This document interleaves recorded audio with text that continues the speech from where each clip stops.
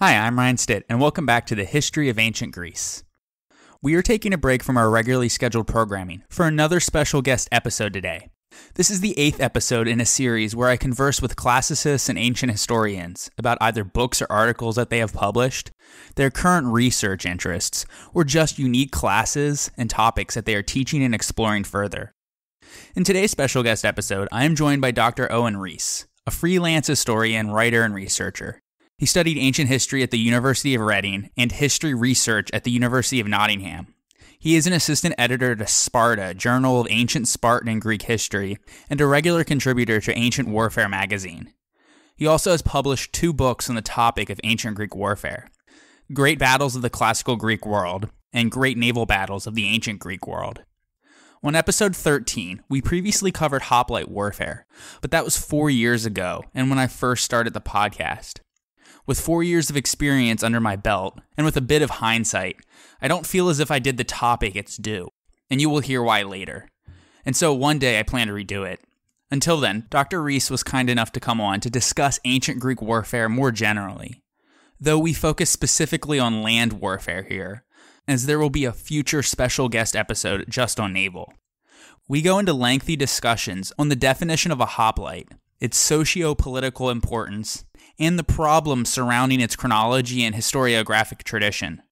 We also discuss the problems with the traditional reconstructive models of ancient Greek battles, the important role of cavalry and light infantry, particularly in the Peloponnesian War onwards, and why the concept of an honorable Western way of war, which seeks its origins in ancient Greek warfare, is bogus and hyped up in modern ideology. There are also lots of digressions on logistics, slaves, baggage trains, training, the Spartan mirage, the brutal experience of war, the fear that it instilled, and the war dead.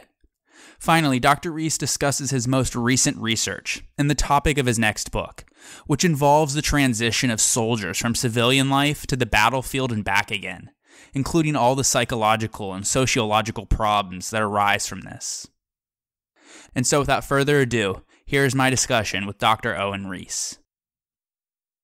I did an episode 13 on hoplite warfare, but I was pretty focused more on one scholarship thought of how they fought, and I didn't know that until after the fact, because that was mainly the only books that I had until later that I started getting other different sources. So I've always wanted to redo that episode, but until then, I brought on Owen Rees, and he's going to talk about some of the newer interpretations and especially the difficulty in the sources, because I didn't really expound upon that, how sketchy the sources are when I put together my early episodes. I do that now. I make sure to stomp that in. Experience is the best teacher, so all we can do is learn from our mistakes and move forward. So thank you for coming on, Owen. It's great to meet you. I've read some of your books about battle, the naval one and the classical battles, and they've been pretty helpful in putting together some of my episodes where I have trouble visualizing some things. So thank you for agreeing to come on, and thank you for writing your books. Well, thanks for having me on, and indeed thanks for reading them. It's one of those things where you write these books, and a bit like you've said before with your podcast, you never really imagine someone reading them or listening to it until you meet someone who does, really. And that's a bit humbling, I guess. Yes, it certainly is. I don't know about you, but I then get very paranoid. Did they find a mistake? Is there a typo on page 1? I get that way all the time when people ask me questions of like an episode I did 3 years ago, and then they're expecting like a full-on dissertation answer, and I'm just like, my brain has dumped that. I've moved on to whatever is in the 5th century or whatever, and I have to go back and read the notes that I have in order to adequately answer the question. I can completely relate to this. So, for instance, these books are written for a popular audience, and so it made me go in depth on a lot of narrative. And if we had this interview 2 years ago, I'd have talked you through the entire story of every single battle there was. Now, it's not my research focus now. We're going to talk about it later. My research is more the experience of battle rather than the narratives of battle. But, I know people who do, and it's a very impressive encyclopedic knowledge. Some people have. I had that when I was in my early 20s, but now that I've pushed the 30 threshold, you can only fit so many penguins on your iceberg now. And when you add more, some things fall off. But I keep my transcripts so I can always go back and read what I said, and it jogs my memory, but it's just not there at the tip of the brain every instant. I just don't see there's much point in trying to hold on to so much information. And since I've had kids, I have to hold on to ridiculous information about cartoons and things. And, Frozen 2, I'll tell you that now. Day to day, that's more important, isn't it? That's the information you need to hold on to. This is the importance of note-taking, isn't it? It's the importance of keeping hold of your notes and maintaining them. I've got folders and folders of old projects that I'll never get rid of for this exact reason. We can't all be Socrates. Abhor note-taking. I'd like to point out Socrates gets away with a lot by just asking questions. Yeah, that's true. You deflect blame on yourself by pointing it at others. Exactly. I think it's notable that it's the people after him, it's Aristotle and it's Plato immediately after him, who seem to be the fastidious note-takers. And perhaps there's a direct correlation there. Mm-hmm. So we're going to start out talking about hoplite warfare, and then we'll switch into like the other types of warfare, cavalry, light infantry, that sort of stuff, because it's not all hoplites.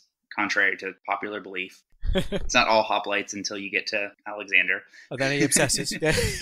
I knew it wasn't all hoplites, but the more I dug into the Peloponnesian War, I realized how crucial light infantry became. Yeah. Again, we're digressing before we even start, so going swell. All right, when you're putting together scholarship on classical warfare, hoplite warfare in general, what do we have for sure? What are some of the difficulties? What are some of the problems in your field? So the biggest problem you have in my field of work is probably two strands. First is definition. What actually is a hoplite? Because the Greek doesn't always discuss hoplites. It could just discuss sort of generic words for fighter or soldier, let's say combatant, probably a more accurate word. So, we often project the idea of a hoplite onto a text when actually that's not what the Greek has said. And then you've got to ask the question, well, did it mean it or did it not? Did they purposely not use hoplite, or did they just use a generic word like we would? We talk about an infantryman, we talk about a soldier, we talk about a combatant, often to describe the same people. I know most of our sources in general are Athenian. Was a hoplite, was it a term that was used by every city-state? Therein lies problem number 2, which is our evidence base. Because the majority is Athenian, I can tell you categorically the Athenians did. Yeah, it is assumed that it is. And when we do find evidence, whether it's, say, inscriptions or the like, Corinth, Argos, Sparta, etc., hoplite is a generic word. Of course, the word itself is kind of a vague one. We use it in our writing, especially in the popular field. We use it as if it's a really defined type of warrior. This heavy infantryman who wore a particular kit and fought in a particular formation. Whereas actually hoplite comes from the word hopla, which literally just means equipment. And that is all it means. So a hoplite is someone with equipment, if you want to use it literally. Even if we go, okay, so yes, Thucydides, for argument's sake, says there are 13,000 hoplites. Do we envisage 13,000 men arrayed in the exact same kit, fighting in the exact same way? As you've become more aware reading, this becomes more and more problematic. To the point where we see rowers being handed a spear and a shield and told to get in a phalanx, and then they've become a hoplite all of a sudden. And you're like, but you were a rower 2 minutes ago. So there's this really vague definition that we probably make too much of. Ultimately, for me, a hoplite, as long as you've got the aspis, which is that kind of domed, round shield, characteristic of a classical period in particular. As long as you've got that, and preferably an offensive weapon, whether the doru, which is the spear, or a sword of some description, depending on which polish you're from, that seems to be enough to be classified as a hoplite, even if it's temporary. But I guess technically wouldn't even need an offensive weapon if you were stuck in the middle rows where all you're doing is just pushing. Yeah, it is. It's a valid point. Do you even need an offensive weapon? No, not really. It's the shield. It seems to be the characteristic of a hoplite needs to be holding that shield, which I should remind, the word is aspis. There is a long historiographical tradition. Hoplite comes from the word hoplon, which meant shield. And this is basically invented. It's a completely made-up etymology by the Byzantine period, I think. And it's something we still see in a lot of history books today. pretty sure I put that in my podcast too. So. Oh, good. I will recommend it to all my students now. But I did call it an aspis as well. And this is one of the things where we are all guided by the literature we read. But yeah, aspis is the word for this shield. And this shield seems to be the real iconographic marker, the real defining feature of a hoplite, if you're going to try and find one. So aspis is the shield specifically. Hopla or hoplon is just generic. Yeah, it's just generic kit. That's never defined. It's one of those, again, the way we talk about it, you think there'd be a definition somewhere in like Thucydides or Xenophon who says this is what a hoplite has, but it doesn't. It's just not said anywhere. So a lot of that is our own projection. Is that something that is like defined later by, say, Roman sources, like Greek Roman sources? Sort of a Plutarch or who's the guy that wrote the stratagems? Oh, Frontinus or Polyaenus. Yeah. No, they don't. From what I've read, no, they don't seem to really categorically do it. I think it comes from mainly archaeology. We keep finding bits of kit. So, when you find a load of bronze greaves and a load of bronze helmets and bronze armor, why wouldn't you assume that one man wore it all? But I should point out, archaeologists have not been thinking this for years.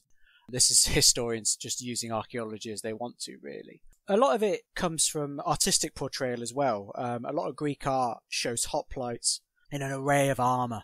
So I think it's just a kind of a composite. Mash it all together, and that's what a hoplite should look like. So I could be wrong here, but when I always thought of like a hoplite with full armor, I always thought of, when you hear later in Athenian sources, like the hoplite class, so like the upper middle class of Athenian society are the ones who had like the full on armor. Is that a false belief? Probably like the upper middle class people who had all the armor. You're right in terms of, because each person who wants to serve as a hoplite in Athens, for instance, has to provide his own kit. And because you have to provide your own kit, you're immediately limited by your own financial capabilities. So you're absolutely right in that sense. If you're going to think of someone in the best, shiniest armor and in, all the fads, all the different greaves, all the different bits of body armor, yes, that will be the richest end. There is a bit in Aristophanes' Acharnians, I think it is, in which they lampoon a general for basically having really nice equipment. And Xenophon, in one of his dialogues, has Socrates make a similar point. People who turn up with the nicest, prettiest, shiniest equipment are usually the least trustworthy and least reliable in a phalanx. So yeah, you're absolutely right in that respect. But you're also right in the respect of this means there's going to be disparity, because whilst we talk about a hoplite class, like a middling class as people like to call it, in reality it doesn't exist because you can't get the numbers of men in the field. The work of academic Hans van Rees has very much highlighted what he calls like the working class hoplite. So a man who's not necessarily rich enough to sort of sit in that class that we think of, that kind of middling class, but did still serve as a hoplite in the phalanx. Whatever that looked like is now really up to our interpretation. So I think it was like the 7th century is when it kind of came in piecemeal. Is that still the prevailing theory? It all comes down to, how do you define a hoplite, I'm afraid. I mean, I don't subscribe to this, but it's only fair that we point out all the different views. Some people push this right back to Homer's texts, to the Iliad, and say there are hoplites, there's a phalanx, or the proto-phalanx, or a proto-hoplite there. That's kind of how important it is that these definitions are understood and how vague these definitions are. So for me, yeah, you're talking about 7th century, maybe earlier, but I wouldn't push that hard. And then the question is, it's a chicken and egg question. Did the hoplite come first? Did a phalanx come first? Did the hoplite adapt to a phalanx or vice versa? All these kind of issues which many of people spend their lives analysing and assessing. But this is why I thank God regularly that I do classical Greek warfare. And I don't have to worry about this because they're already there. Yep, already there by Battle of Marathon, I suppose. Yeah, Battle of Marathon. I've got hoplites. I've got a phalanx-ish. It's good enough for me. So what is the earliest archaeological evidence? Is the Chigi vase still what is considered the earliest representation, or is there something different now? Yeah, the Chigi vase is considered by many to be the earliest representation, mainly because it has what looks like hoplites. So men with the appropriate shield and the appropriate helmet for what we want a hoplite to look like. And they're painted in a line. But it's only one line, which is odd. It's only one line, yeah. And it's a tiny image on a massive vase. which is very notoriously difficult to interpret. Some people analyze vases like they're a comic book strip. Like you can read them as a series of stories that lead you on a narrative. I don't necessarily subscribe to that view. Others use it as a sort of iconographic markers of important things that a man does, and war being one of them, obviously. So, yeah, for me, it's not enough to be a phalanx, but many people do subscribe to this and hold it as the earliest. One of the other difficult things about that vase in particular is that Chigi vase was found in Italy and seems to have been made for an Italian market. I mean, from Greece, don't get me wrong, but for an Italian market. So you've also got to ask the question, how much does it reflect Greece at that point? How much does it reflect what the market in Italy wants Greece to look like, or wants their own world to look like? There's just so much interpretation involved. And ultimately, vases are not photographs and can't be treated like they are. It was from Corinth, right? Corinth had like a huge industry in Etruria at that time. It's a sort of a proto-Corinthian vase, isn't it? Yeah, but found in an Etruscan tomb, don't forget. So we are in Italy. Again, this gives us an idea of just how overly complicated this can be. So it could just be Corinth's understanding of warfare at that time too. Could be Corinth's understanding of it, or just an artistic portrayal of it. I mean, ultimately, how do you portray a battle of a lot of men in a very small space? You know, do we realistically think this is an actual battle formation being described? As you pointed out, it's only one line. So much interpretation problematic here. The other issue with art is, do you place the importance of the image on the artist or on the person who bought it? So was it ordered pre-made? Was it ordered to spec? If it's ordered to spec, that tells us more about Etruscan ideologies and artistic tropes. If it's just bought having been made, that tells us more about Greek or Corinthian tropes. And I think about this with like vase painting in general. Most of the vase painters, at least in an Athenian society, I guess it would be similar to Corinthian society. They probably aren't the people who are going to be dressed completely in all of hoplite armor. Yeah, that's a fair point. Depending on how successful their industry is. So I think about like vase painters is when they're drawing these images, do they consult professionals to make sure they get it technically right, or is this just their interpretation of these events? Not necessarily hoplite warfare, but anything in general that you'll find a vase image. Or is it just what they think it looks like, or are they actually like, this looks like a good image, let me go see somebody who actually does this, and are they going to sign off on it? It's an interesting question. I've just finished some work on tattoos on Greek vases. So tattoos painted on the bodies on Greek vases. And asking similar questions. Are these based on tattoos they've seen? Are these stereotypical tattoos? Is it just, oh, they're a barbaric thing, so I'll make it look barbaric? You know, we really just don't know. We can have a lot of fun with guessing. Let's be honest. There's very little that we actually know in the ancient world. And that was always what's fascinating when I first came to it. But you talk to a lot of people, they think they know. When it's like, no, the more you learn, the less you realize you don't actually know. You can have strong opinions. Well, that's it. You've got strong opinions. And the amount of times you realise as you read more and more, you've actually just sided with someone in an argument. You just didn't know that. You know, because there is so much debate and there is so much disagreement on these things. On all elements. You know, it's not just warfare, it's not just art, it's all elements of ancient history. Very little sources, and you're looking to images on vases to determine how you interpret something. Yeah, it's going to go awry.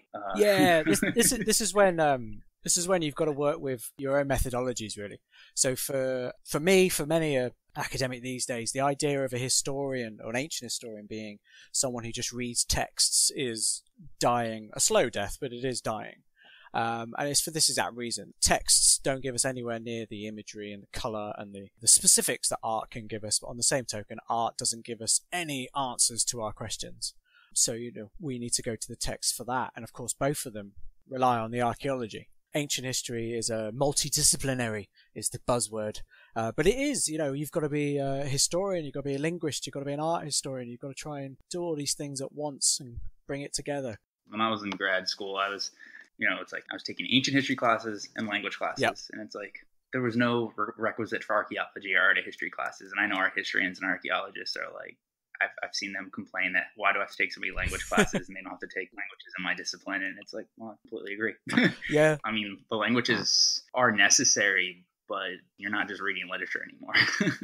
No, and also I think at some point we have to acknowledge that someone who spends their entire career studying a language, an artist, a historical period or whatever, is going to be better at it than someone who's trying to do all of these things at once. So for a lot of my work, I collaborate a lot. So, you translate Greek, you work with it, but ultimately I know people who this is all they do. So if I'm not 100% sure with the translation, you go talk to someone who does this for a living 24 hours a day.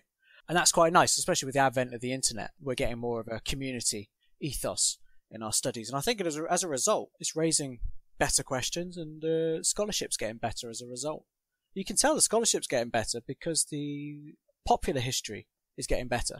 So whether it's podcasts like yourselves, I won't name my own books, but the books of the likes of Pen and Sword, Osprey, these standards are rising dramatically, and I think that's a lot to do with it. Yeah, I would agree. All right, so I think we've hammered quite a bit on how difficult it is to talk about hoplites. So we'll move more towards talking about the mechanics of combat and how one would experience warfare. Say, we'll go with the classical period when that's a bit more relatively more understood. I guess the first battle that we know for sure that hoplite phalanx warfare type of situation would have occurred would have been the Battle of Marathon, right? Yeah. It could have been before, but we have Herodotus. Yeah, we have Herodotus. Marathon is probably the first real account we get of a Greek army in battle that's more than a couple of sentences. Should point out it's an anomaly as well, which is rather frustrating and kind of reminiscent of the Everest fallacy. So, if you're going to use the Battle of Marathon to reconstruct Greek warfare, you're going to struggle. First of all, they seem to fight it in a ridiculous geographic location of the sea to one side and sort of a hillock thing to the other, presuming you believe that reconstruction. And they're fighting a force of various military cultures in the Persian army. Because, of course, Persia is not this monolithic military force. It's made up of Medes, Persians, Egyptians, Scythians, some Thracians. Don't forget, Greeks are also in the Persian army. And this is the army that the Athenians and the Plataeans face at Marathon. So it's one of those, I think a common theme throughout this is going to be the problems, and Marathon is certainly one of them. However, we do get the classic image of quote-unquote hoplite warfare. They don't mention any archers or light infantry. They don't mention any cavalry there at all. Doesn't mean they weren't there, but they're not described at all. They line up to face their Persian enemy. One thing we get immediately is the Greeks understand their own weaknesses. So the Greeks on the day are well aware that their biggest threat against them is the speed and the range of the Persian army. An army that its strongest arm is its archers and its cavalry. The Greeks are very well aware of this, and we hear of them planning as best they can to nullify this. So we hear of them entering the field before the cavalry have managed to join the field themselves on the Persian side. And we hear of a famous charge. That is, the Athenians and Plataeans decide rather than allow the storm of arrows to descend, they will run through it. I say run, jog. They will jog through it and face the Persians toe to toe, because they know the only great strength they have is in hand-to-hand combat at close range. They must have been practicing all along for the hoplitodromos. Yeah. Yeah, you're spot on there. So again, the people are capable of doing it, but the idea here is this run is a tactical decision. It's shown to be the right one. But what's also interesting, as it appears in the first battle, that we can really begin to reconstruct, it appears in pretty much every other battle hoplites take part in. So it is a clear moment in the beginning of a Greek battle. Once they've lined up, once they've struck up the paean, which is that almost like a war hymn, this sort of song, maybe a war cry to Enyalius, who's a sort of a partial embodiment of Ares, god of war, then they charge. The reason why I sort of dwell on this is because to most people, if you envisage Greek hoplite warfare, hoplites are in a phalanx, and that phalanx is a line of tight, close, possibly, hoplites shield to shield, and then they run. So our image of this tight ranked phalanx doesn't fit with them running, unless we believe they're running within their formation, which seems pretty much impossible from other historical periods. Does that make sense? Do they run and then stop and regroup and form up right before battle? There is only one example where that happens that I know of, and that is at the Battle of Plataea by the Spartans. Obviously, it's something you'd have to train to do. So if you have a contingent of multiple city-states, it might not be the best-looking maneuver. Yeah, you're spot on. And also the Spartans, I use that kind of tongue-in-cheek as well, because Herodotus' narrative of Plataea, he's describing the Spartans being sort of showered with arrows whilst they've stopped. And it's because they're doing a sacrifice. Before every Greek battle, the general has to sacrifice and get the omens read. Because without good omens, you're not going to go into battle. The Spartans are notoriously pious about this. And so, if Herodotus' account is to be believed, basically they, slit the throat of, or the belly of a chicken or a goat or whatever it is. It's a bad omen, so they do it again. And then it's a bad omen again, so they do it again. And they do it again, and they do it again. Whilst the arrows are raining down. Where are they getting all these chickens at? Yeah, that's a good question. That's a very good question. Do they bring them to the battlefield? You wonder how many they bring. Do you have a herd of goats with you? I mean, this is the problem of reconstructing it. Herodotus is not an eyewitness. He is not a primary source, ironically. So, you got to take a lot of this tongue-in-cheek and with a pinch of salt. But this is the story we have. And it's the Tegeans, I think it is, who basically charge on their own because the Spartans are still sacrificing these bloody animals, trying to get the omens read. And then the Tegeans basically engage, and then the Spartans finally get the good omen, and then they do it. So this is basically the only example I can think of where we have this definite pause. But Herodotus seems to be telling us this to kind of make a point about Spartan practice. It doesn't happen again, so I'm a bit suspicious as to whether or not this is a real account. They do a lot of sacrifices before they leave Laconia, too. Yes, yeah, they do. You would know more than me, but I don't remember many other instances where it's, like in Thucydides, where he mentions it before a battle. But there was a famous time where they wouldn't leave Laconia because the sacrifices were bad, and so Argos kept getting schwanked by the Athenians. This was before the Battle of Mantinea. But I can't think of any pre-battle. We know Thucydides is a pragmatist. He often reuses religion or religious omen readings in particular to make a point. So he often makes a point about the Spartans, for instance, whenever we see an omen being read and it being bad, and therefore war or battle or an expedition is not pursued.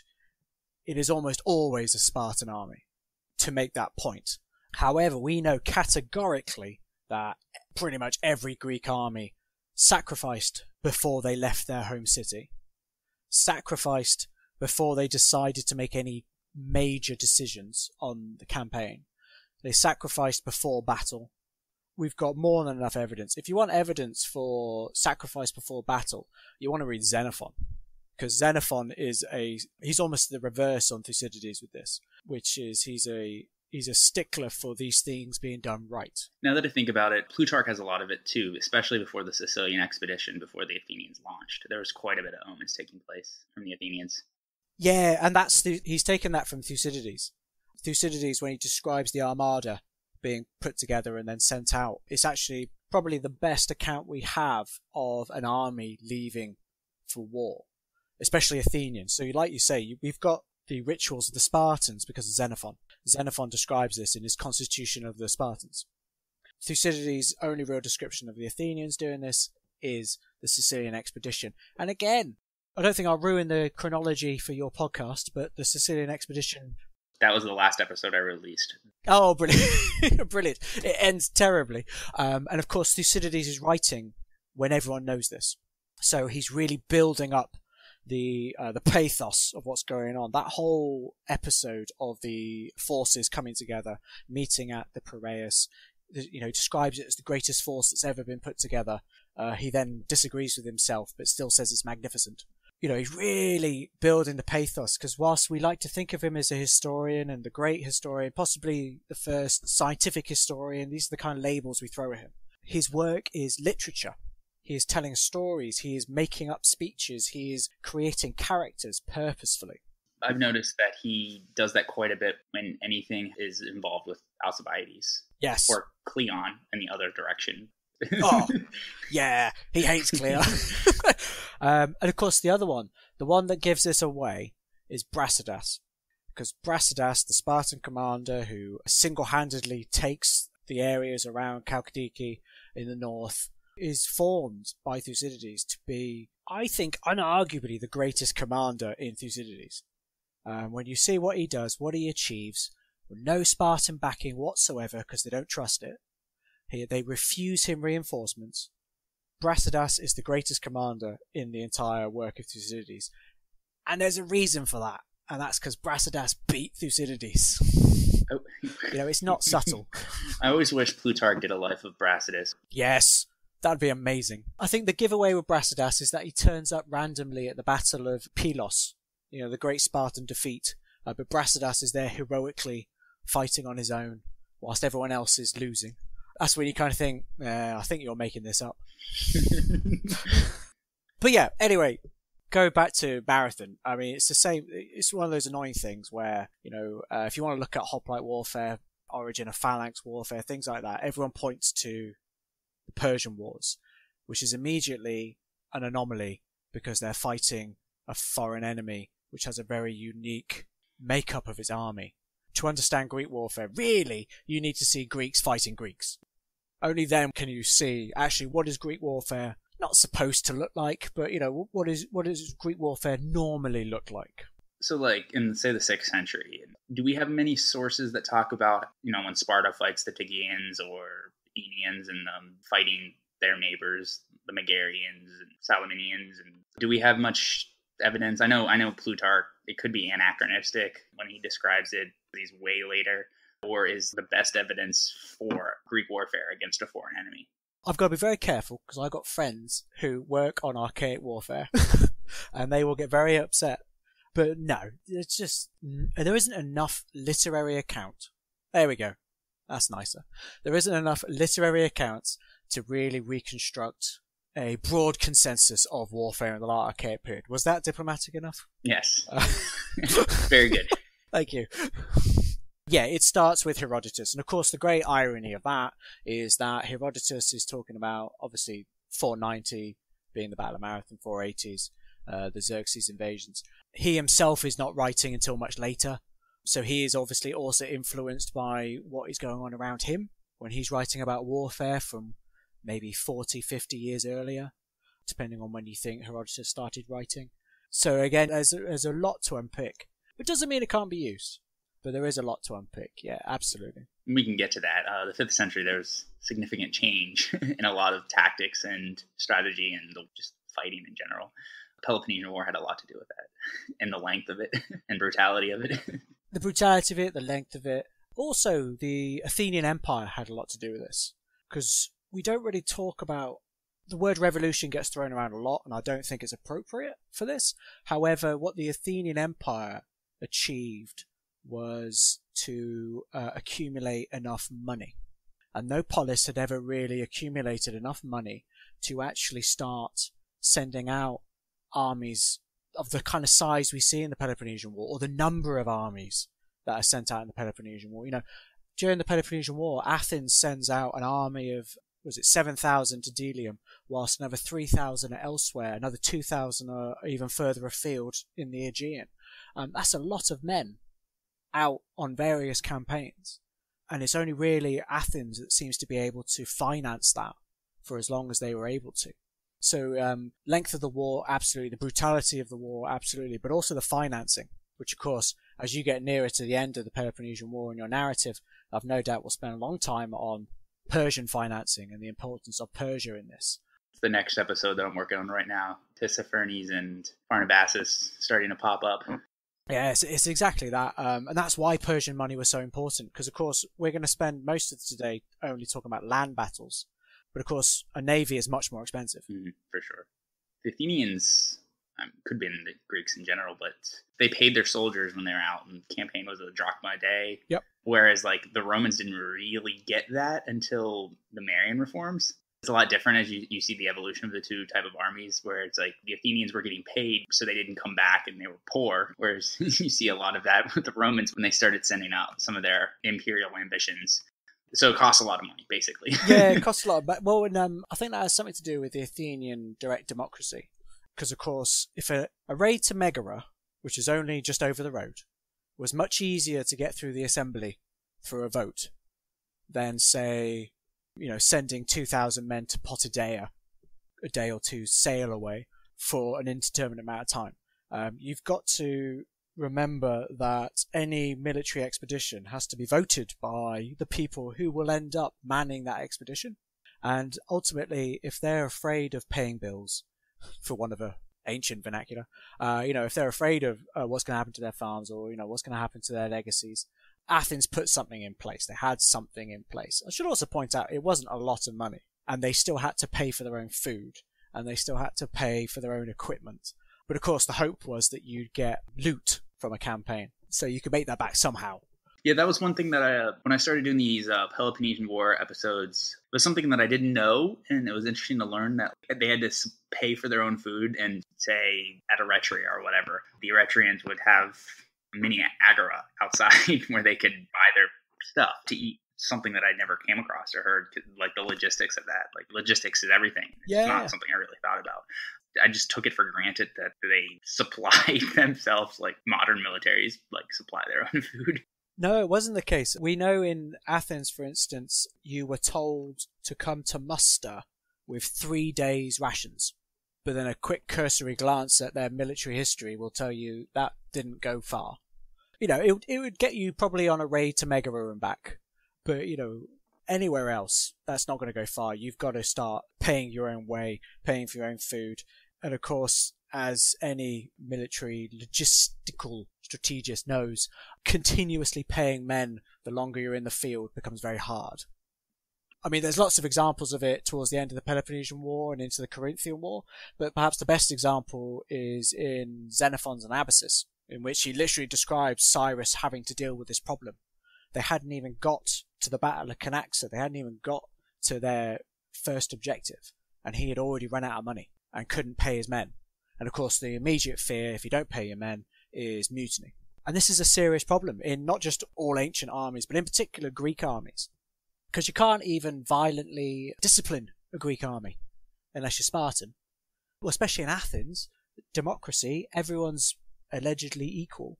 They really do not like physical discipline. It is not accepted, and we do see mutinies under Spartan commanders by Greek allies. So they didn't have decimation, is what you're saying? No, they did not. Even the Spartans only really had a stick. They had some other kind of punishments. I can't remember if it's Plutarch that describes it, but there is one description of them having to hold up a aspis at arm's length as a physical punishment for discipline, things like that. But in Athens, for instance, and in Argos, we know this in Argos as well, discipline waited until you got back. So if you did something categorically bad, so say you ran away or you neglected to engage with the enemy or anything like this, you weren't disciplined on the spot. You were disciplined back in your polis. The Argives, they had a tribunal type of area outside their city. Yeah, trench. Like river that was no longer a riverbed, that's what it was. Yeah. That's it, it's a riverbed, yeah, you're right. And you're tried in there and you're killed in there if you're found wanting. Thucydides describes it, and then he describes the Spartans punishing their king for the exact same crime.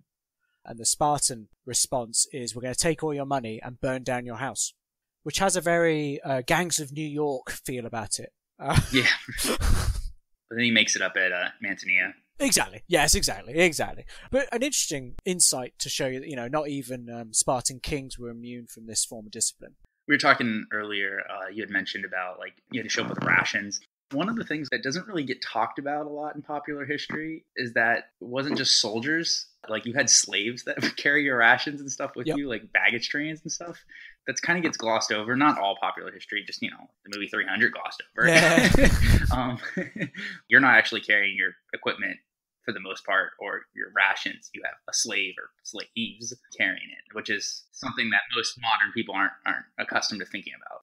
A hoplite was very brave, but very lazy. So I jest. But yeah, you're absolutely right. Assuming you could afford to bring your slave with you, because of course it depends how many slaves you have at home. That's true. Depends how many male slaves you have at home. Are you going to bring your female slave? I mean, you might well do. We just have no evidence. The best evidence for this is actually a play by Menander. So slightly later than the classical period. It's just after Alexander the Great. He wrote a play which we only have 60-70% of, and it's called The Aspis, and it's all about a slave who went to war with his mercenary master. His master seemingly dies on the battlefield, and he comes home and tells everyone, basically. But the whole thing's a comedy because his master didn't actually die. Well, he misidentified the body, because basically the body was mutilated, it was out in the sun. This is something else people don't like talking about, which is the war dead, which is, well, actually my research specialism. But, that's the other element we don't talk about. So Menander's Aspis is probably the only time we really see categorically, of course, we know the attendants, as they're euphemistically called, are there. We see that in some of the artwork as well. But they're just not discussed. They're not described. And ultimately, when you think about who's writing these are wealthy... Thucydides is a wealthy Athenian. He owns freaking mines. Herodotus is a wealthy man from Halicarnassus. He's so wealthy he can go travelling in exile and still be fine. Xenophon himself is a cavalryman, so he has to be. He just kind of, by definition, has to be wealthy. These are our three main historians. They do not particularly have an interest in what the poorest of the poor, the slaves, those who are not free in any sense, are up to and are doing, unless it's pertinent to what they're talking about. And of course, when you're on campaign, they can get raids and take slaves, and their slaves will be carrying their booty back as well. So yeah, absolutely. Which kind of reminds me, Xenophon does mention this in his Anabasis, mainly because he's talking about how brilliant he is. So he makes the brilliant strategic decision to basically get rid of excess baggage, and that includes women and children, whilst out on campaign. So here we have at least an acknowledgement of the baggage train. We have an acknowledgement of who's in the baggage train. We also have little stories of people trying to hide their favourites. So your favourite female slave, your favourite maybe prostitute, maybe a young boy, whatever it is. We do get some evidence that, okay, we'll get rid of them, but I'm going to hide this one in my baggage so no one notices, because I like them. Very Julius Caesar in his humility. Yeah, yes, absolutely. Xenophon is a favourite for that. He is my favourite author. He brings real colour and life to Greek history. Also, Thucydides talks quite a bit about the baggage train too, especially when they're fleeing Sicily before they get massacred at the river. Yeah, you can talk about it too at the Experience of War, but he's very descriptive of the sadness and the moroseness of the situation. Yes, absolutely. It is. It's a absolutely harrowing passage. Like you say, we'll talk about that in a bit. I'm just thinking in terms of Greek warfare, you've mentioned it before, which is this model we have, which is of orthismos. So orthismos meaning push, basically. And this has been a sort of a dominant model in historiography of Greek warfare for a long time, and has been, in my mind, convincingly, but not to everyone's, has been criticised and sort of picked apart. So it's this idea that a phalanx is a block of men in a tight formation, smashing into another block of men in a tight formation. As the shields hit, what then happens?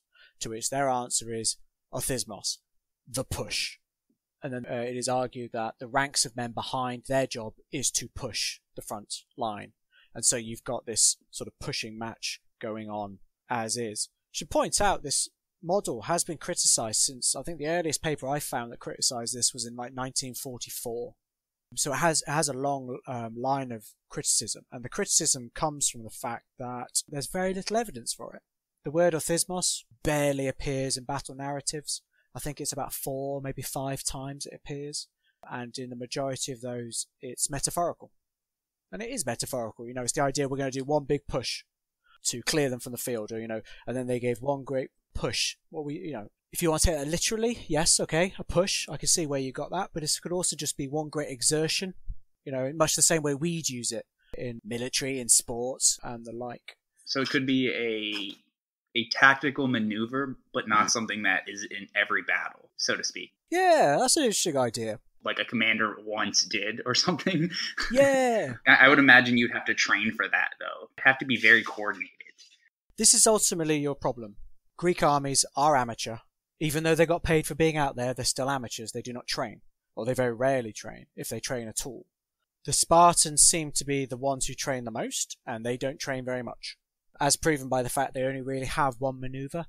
If you think of the Spartans as full-time warriors constantly training in warfare, why do they only ever do one move, which is basically unfurl to the flank, come to the side and do like a counter phalanx and push in, creating a sort of a gamma shape, an L shape. That's their one move and that's it. So they train more on athletical prowess as opposed to tactical maneuvering. Exactly. If you're going to say the Spartans train, you cannot realistically describe that as military training. It is athletic training. It is gymnastic training. I would never argue that the Spartans weren't fit. They clearly would have been fit. Every one of them had rock hard abs, apparently. Of course. The documentary I saw, 300, tells me this. Yeah, so, but that's not the same. That's not military training as in a tactical level. I mean, we know Agesilaos, great Spartan commander, wants to accumulate the best soldiers around him, or the best combatants around him in his army whilst he's in Asia. So this is the beginning of the 4th century. And he puts on a contest, basically, with, prizes and awards. And it's, on horseback, who can throw the best javelin, who can do the best riding, peltas, who can throw the best, who can throw the most accurately, the furthest, archers, who's the best shot, and then hoplites, who's the best looking, who's in the best shape. That is the contest of hoplites. And you kind of think, that's how you determine the best hoplite. That's revealing. Because it's not about your prowess with a spear, it's not about your prowess with a shield, it's not about your ability to stand in a line. That's not even courage that's being tested. It is the term's kind of like kalos, it's beauty or fineness. So while we're looking at athletic body, you're in good shape. It's fundamentally how he's deciding the best hoplite. So with all this time that they have to train, since the Heliotes are doing all of the work and the Periolichoi run their economy and the Laconian economy, do they win all of the Olympic Games in Pythian? And I mean, you would think so, right? You would think so. Yeah, no, they don't. And there's an interesting. At the moment, I'm writing a popular history book on pancration, which is a combat sport in ancient Greece. It's a mixture of wrestling, boxing, and basically brawling. Forerunner of MMA. Yeah, that's kind of how it's described now, the front runner of MMA, UFC and the like. There's an interesting phenomenon, which is that we have the list of Olympic victors throughout the classical period, pretty much. There is not one Spartan on it. And in boxing, they rarely appear. Wrestling, I'm pretty sure they don't appear. This causes problems in the historiography. In the ancient world in particular, they did not like this because it goes against the Spartan mirage, which is, this idea that the Spartans were great warriors, great fighters. Of course, they should be the greatest combat sportsmen. They should be the best boxers, the best wrestlers, the best pancratiasts, and they're not there. So how do they deal with that? There then comes a tradition, a Roman tradition, really, that the Spartans were banned from competing in boxing, pancration and wrestling outside of Sparta. And that's basically how they explained it. So we're kind of stuck in the middle here. Did the Spartans actually not let their men fight in the combat sports in Olympia, or is it just that they didn't win? And we don't like that because it doesn't fit this model we have. But going back to your question about generally athletics, not just combat sports. No, the Spartans do not dominate at all. They're there. We do see them, but they don't dominate. Yeah, if they're such badass hoplites, or for lack of a better term, you'd think that they would be destroying the javelin competition or the hoplitodromos. Well, that would be the one, wouldn't it? You'd think they would sweep. Yeah. There's only one victor, but if there was a first, second, third, fourth, fifth sort of thing, you'd think they would sweep it all. They'd sweep it all. They'd take it all. But no, we don't get it. This is when I'm always reminded of Aristotle, who talks about why the Spartans were superior militarily. And he says basically it's because they trained and no one else did. And to prove his point, he then reminds everyone that the Thebans began to train and then immediately won. And then, they win the Battle of Leuctra. They then have hegemony. And you're kind of like, oh, so What that basically means is the Spartans were the only ones training, but clearly weren't training much because the Thebans could catch them up in a generation by training 300 men and no more. So, yes, the Spartans trained. No, they're not this super human polis that they're made out to be in this regard, because ultimately all Spartan citizens could train. Athenian citizens could train if they had enough money. If they had the money for leisure time. That's ultimately what athletics was to the ancient world. It was a symbol status, or because you must have leisure time to be able to do this. But if you had enough money, then you could just buy a chariot and you can become a victor that way. Exactly. And do it the Alcibiades way. Without the training, the shortcut. Exactly. That's absolutely it. So, yeah, that's exactly that. It's exactly that. So, yeah, to kind of reiterate, no, the Spartans do not dominate. They are training, but they're not the only ones who can. So we talked quite a bit about marathon and as like the first of the 5th century with Herodotus, but it's an anormal style of battle. It evolves as we get through the 5th century, and by the time you get to the Peloponnesian War, you see a lot more incorporation of like cavalry, and I cannot say cavalry right, and I poked at it all the time in my podcast. I've seen those comments. They're very rude. I just can't. It's one of those. I'm from Pennsylvania, so like near Amish country, so like my L's and my R's are all whatever. But anyway, I digress. But we see the incorporation more of cavalry, horsemen, and lightly armed troops. Do you want to talk about that a little bit? Because we've completely ignored them for the most part so far. Yeah, we have completely ignored them. And I suppose that's kind of reflective of the historiography up till about the 90s. Now, perhaps that's not true of the cavalry, but it certainly is a light infantry. Yeah, so the hoplite model ignores everyone else. It ignores cavalry, and the cavalry are downplayed even when they are active. And light infantry are only discussed usually when they're doing something decisive.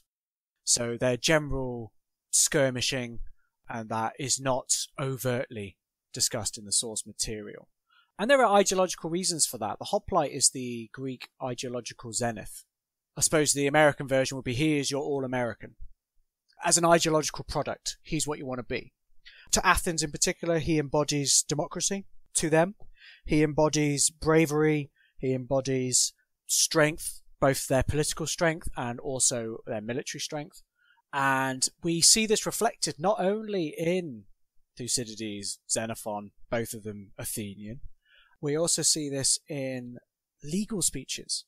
So people who are throwing insults at other people in a defense or a prosecution will often bring up military service, because every citizen in Athens has to serve in the military. And so, there's people being said, oh, they're accusing me of this, that, and the other, but I gave up the opportunity to be a cavalryman and chose to be a hoplite because that was the right thing to do. And that is the most courageous thing to do. So, we even see the richest of the rich in Athens basically wanting to look like a hoplite. And so it's kind of no surprise that our source material emphasizes the hoplite in battle as doing most of the work. So a lot of this is piecemeal. You've got to kind of bring it together. But it is quite clear cavalry and light infantry are feared in Greek warfare because they are seriously problematic to a hoplite formation. The Battle of Potidæa, for example, when I was putting the episode together on that, there was very little mention of like the cavalry, and then you read Plato's Symposium account where Alcibiades is in the cavalry and apparently has a huge role in it, yeah. And like Socrates is a hoplite soldier, so it's kind of like even in Thucydides kind of just downplays it too, how they're being implemented. I mean, other than like, when one phalanx meets another phalanx, and then the cavalry come and kind of pick everybody off from behind. That's their role. Yeah, and this is reflected in Athenian speeches, where basically they're described as hiding from battle until the end, fundamentally. We see this in all military systems. So, for instance, I don't know what it's like in the US, and I'm suddenly very aware that you're in Air Force, but over here, our Air Force has a bit of reputation for, within military circles, for often not putting the work in, or, being far away. They can say that because they're over there, kind of thing. It's unfair, it's unrealistic, but this is how people prioritize their own activity in war. So the hoplite in this sense always takes center stage, and the cavalry, they only turn up for the massacre at the end. But then if you think about it, that's quite an important job. Actually finishing the battle, seeing the enemy off the field. And that's also light infantry. Light infantry would be doing this as well. And that's when most of the deaths occur. Yeah, that's exactly it. They don't happen in the phalanx clash, for whatever that looks like. That's not where the majority of these deaths occur. They occur in the rout. And it's also worth reiterating that actually death counts in hoplite-based battles are very, very low. Very low indeed. You're talking not even 15% on the losing side in most battles.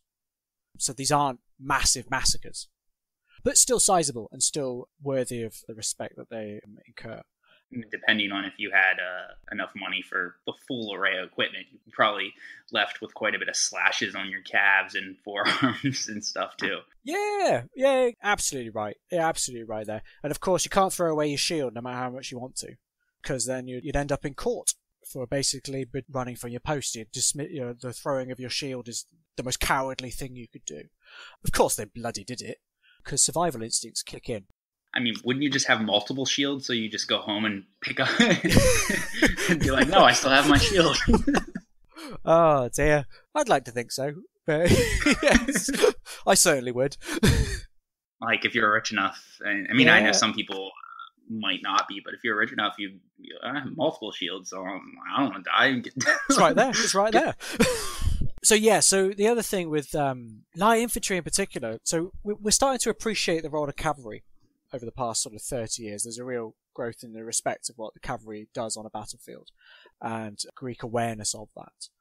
It seems to kind of like cavalry are there, and then all of a sudden Alexander he figures out how to use them. It's like that's not really the case. No, exactly that. And of course, because we have an Athenocentric, very Athens-based source material, you wonder how different our perspective would be if it was Theban or Thessalian, two of which had very well-regarded cavalries. Same with the Syracusans, another very well-respected cavalry force. But the Athenians had a cavalry force. Beginning of the Peloponnesian War, they've got one. So, just because they're not pushed to the front doesn't mean they're not there. But they didn't seem to know how to use it the best, though. Like, it was frustrating sometimes. It's like, yeah. It's like you're going to Sicily, and the Syracusans, as you mentioned, have like one of the best cavalries, and you decide to only take like 300 on like the second later reinforcements. They would have brought cavalry with them in their specifically designed horse carriers that they have.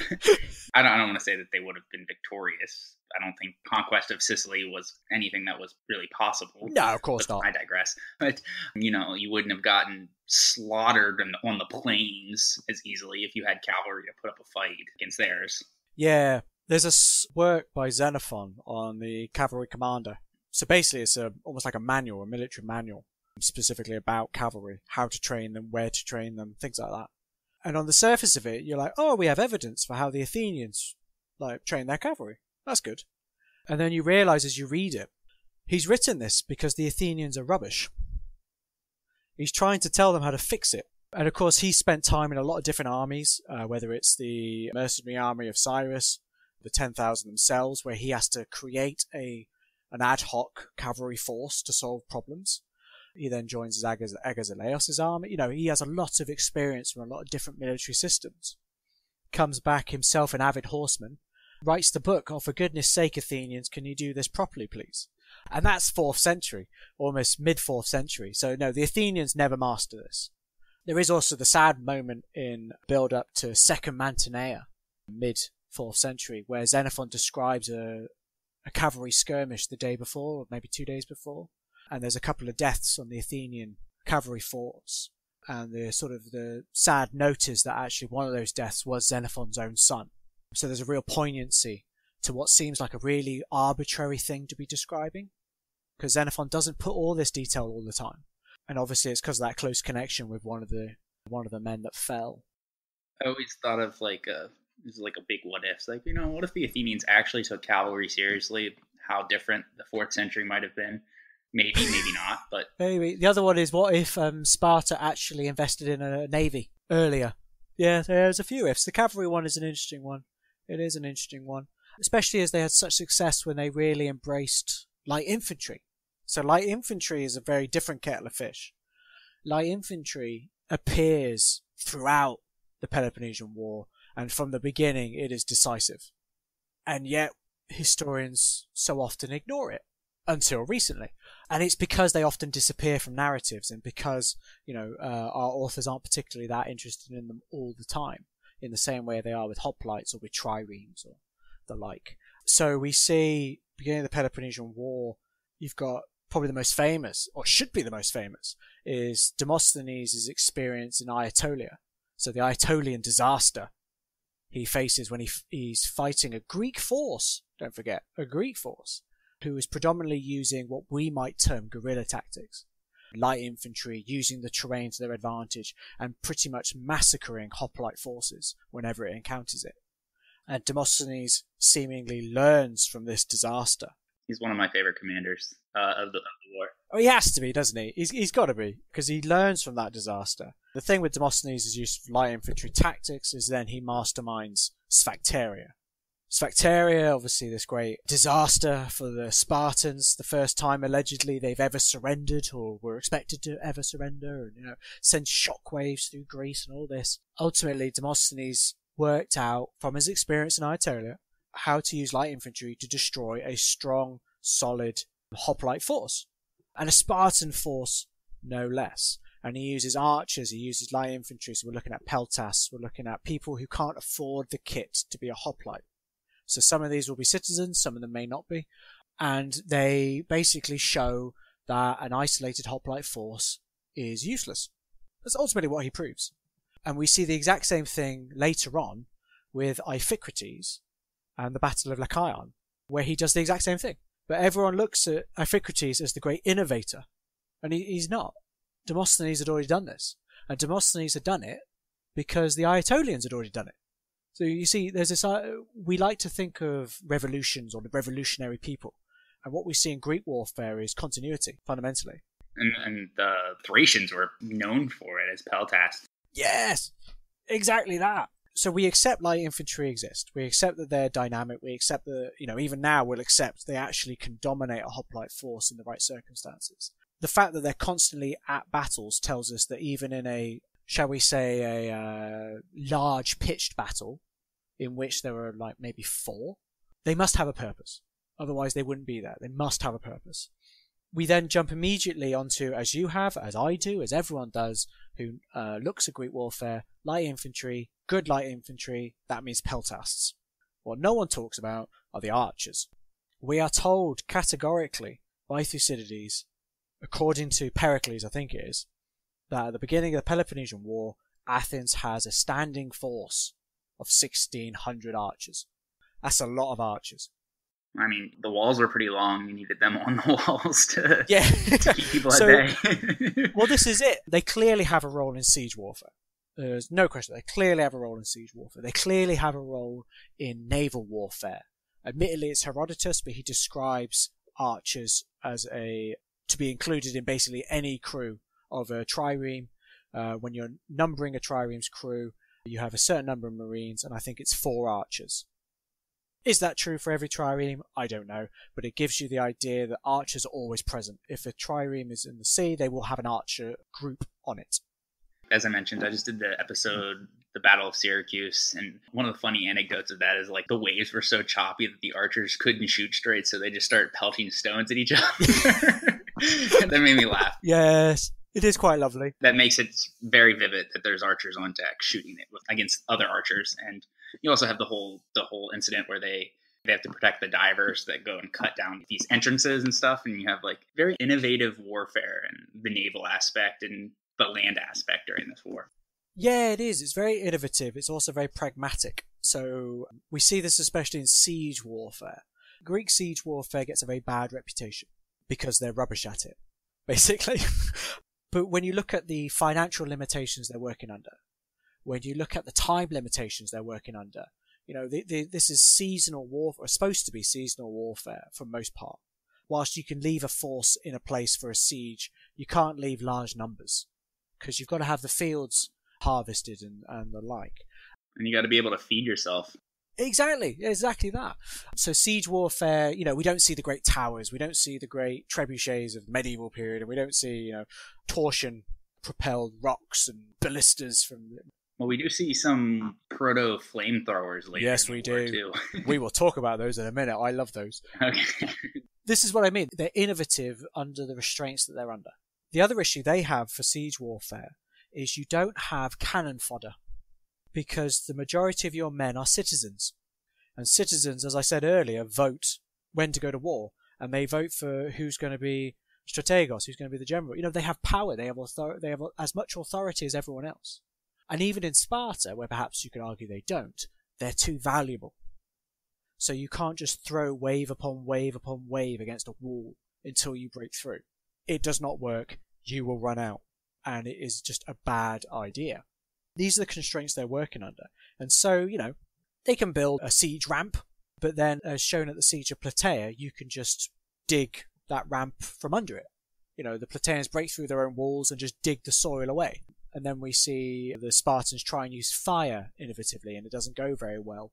We see something similar actually in Xenophon's Anabasis, in the siege of the Drillai, the use of fire within a siege context. And of course you've got the example you gave, which is the flamethrower prototype. Amazing feat of off-the-cuff engineering. We're basically using what was around them. It's at Delium, but it's also used by Brasidas in Chalkidiki. He uses the exact same machine. And that's the bit people forget or don't realise is said by Thucydides. And the two events occur in the same year. So Thucydides describes one and then describes the other. So to him, they're clearly linked. And the flamethrower is the one common denominator. So, you know, they split a log in half, hollow it out, put a metal tube in, place this on a couple of wagons. You know, this isn't high-end engineering.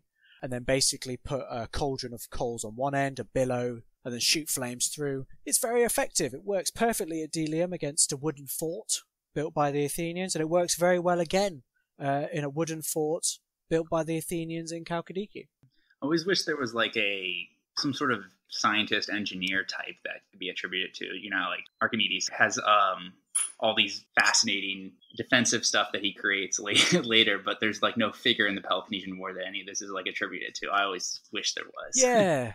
Yeah, I do know what you mean. It would be nice, wouldn't it? And then for basically a historian to go, yeah, but it probably wasn't.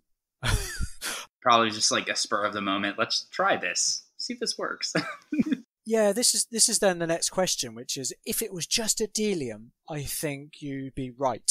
But the fact that it appears in two places independently suggests that this may be a weapon that's been around for a bit.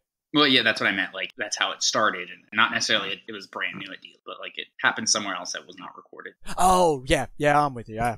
And this is the problem with Thucydides in particular, who likes to tell you something once and then never again. Because he then assumes that you'll just project that knowledge.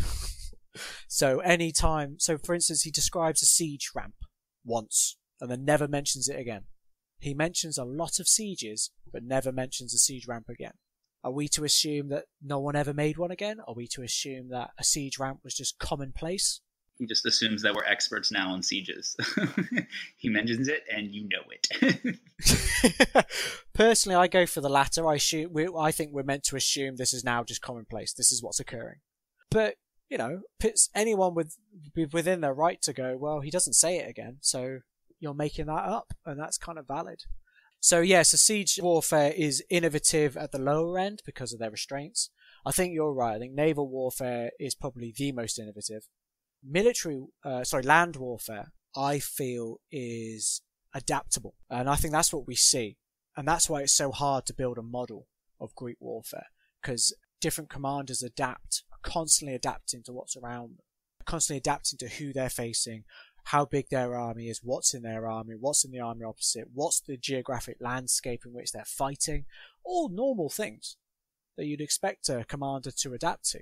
And that's kind of why it's hard to build this model and to sort of say, yes, there is a phalanx against a phalanx and this is how phalanx warfare is fought.